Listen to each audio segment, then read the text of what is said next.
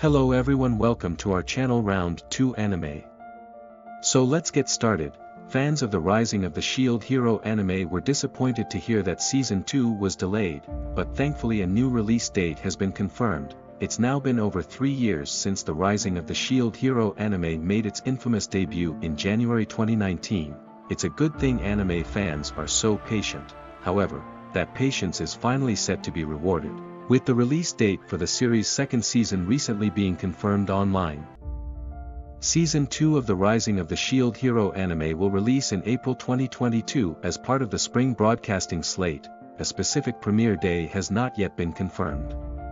However, fans should expect Season 2 Episode 1 to debut on either Wednesday, April 6th or Wednesday, April 13th, 2022, in accordance with the programming block from the first broadcast in Japan.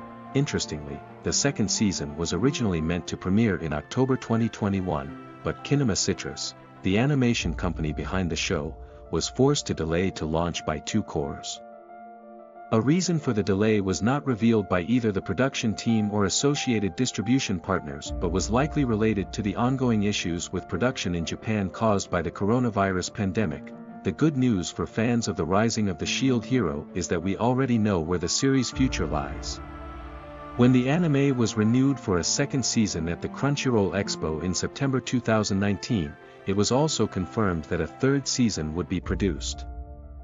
However, considering the availability of source material from the manga and the franchise's global popularity, not many fans would have been too surprised by this news. A release date for the Rising of the Shield Hero Season 3 has not been shared, but more information is expected to be shared as part of the promotional campaign for the upcoming broadcast.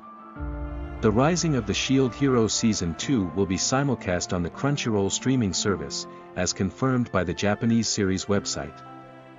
The first season is currently available on Crunchyroll and Funimation, with both services providing the subbed and dubbed versions. Unfortunately, Netflix and Amazon Prime only provide access to the series in selected locations, mainly limited to Asian territories, so don't expect Season 2 to debut on either service. So that's all for today guys, and thank you for watching the video, and if you like it then please hit like and subscribe. See you next time.